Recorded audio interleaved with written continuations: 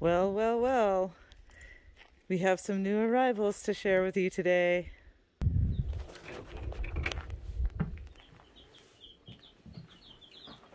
Look at that. There they are. They are so precious.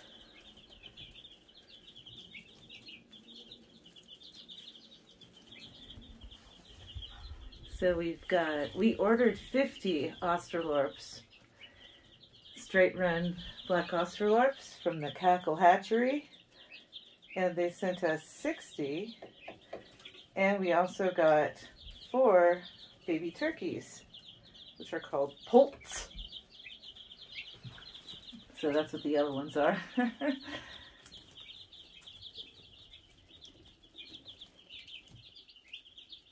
And they seem to be doing pretty well in here. We cut the carpet to fit. Yep, there's the other one. So, Matt, do you want to tell about the brooder?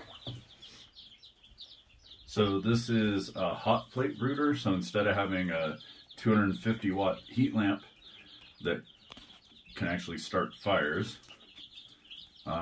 this is a 65 watt brooder that's big enough for 50 chicks. As you can see, during the day they're spending a lot of their time outside of it. You have a turkey checking out your camera. Turkey bomb pecking at the camera's lens. 2 turkeys. Turkey see, turkey do. They said you were stupid. Well, they're pecking at a camera lens.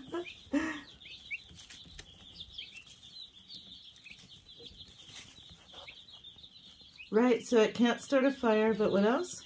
Oh, and it only takes 60 watts instead of 250. And we would need 2 250 watt heat lamps for 50 hens, for 50 chicks. So much less power and safer. Love it. What about at nighttime when it's going to be in the 30s?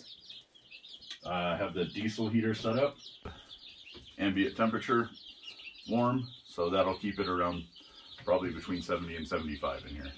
That's great.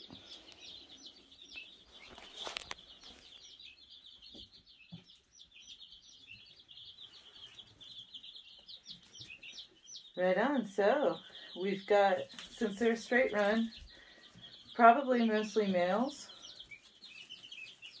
So we're going to keep the best roosters of the batch, and the rest will fill the freezer.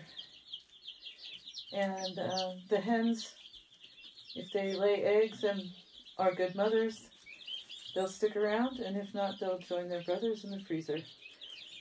But they're going to be out to pasture when they get feathered up. And the turkeys are broad-breasted, so they're kind of like Cornish cross meat chickens. They don't really last long into adulthood because of the breeding for the enormous breast tissue. Anyways, meat birds on our farm. What do you think, Matt? Exciting.